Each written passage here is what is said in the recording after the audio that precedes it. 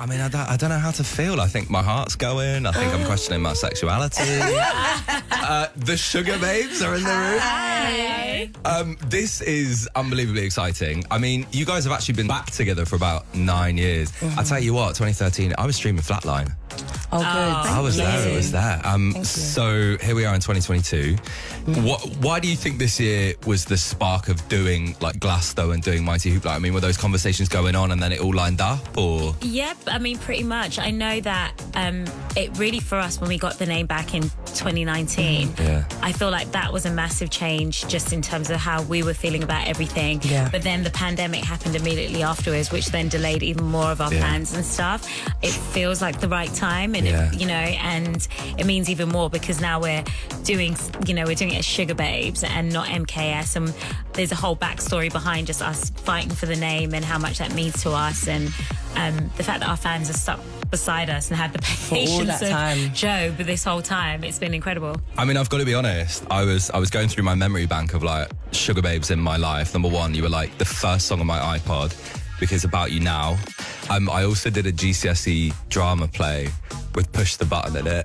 Okay. No way. Because I don't know, there was a button in the story, and then it just worked. We were like, well, we're going to do full-on 3 minutes choreography here, but so that it happened. Oh, wow. You see? And so, like, what is it like then to be like a go-to reference for like people and kids and adults in the noughties? I mean, when you think of that time, you do think of the Sugababes. It feels lovely. It feels nice People to say see everyone. things like, you know, your lyrics changed my life. They helped me through a really hard time, and things like that. And you realise that you know you are connecting with people. It's lovely. Yeah, gorgeous. It's lovely. So after 20 years, what has stayed the same between you three, and what has changed? I think just being older in general, I think our communication and how we resolve our differences and stuff, which is I think very we're all normal. funnier. Huh? Yeah. We're all funnier now, all of us. Oh, really? Do you think? Oh, We've got a bit of humour. 100%. Learn how to tell a joke. She's always On the bantering banter about bus. some. The banter bus. Yeah. Good afternoon. Strange fear I ain't felt for you. Take it to a madman situation. Back with the Sugababes, that is Overload. And listen, I asked for questions from your fans. Okay. And some of them are ridiculous, some of them are amazing, some of them are just facts, like Abby, why are you guys so amazing? Oh, Abby. Let's crack on with some of these. Jakey's just says, who's the dream collab? Who's the one that you'd want to like shut down in the studio?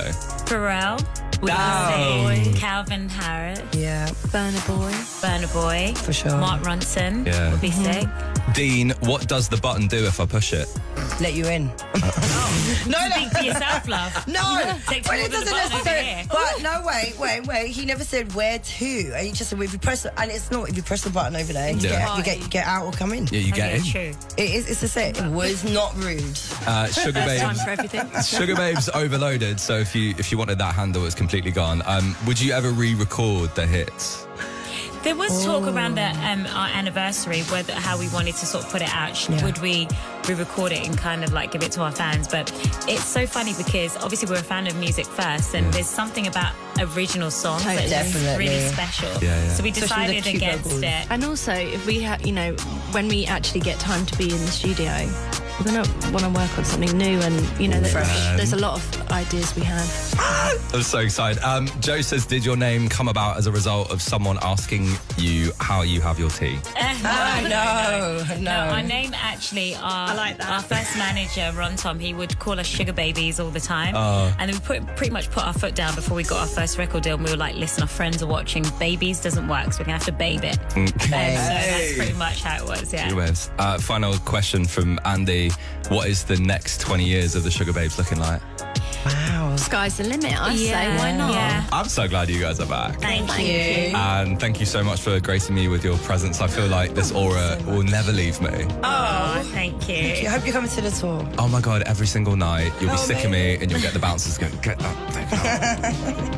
It doesn't hurt me.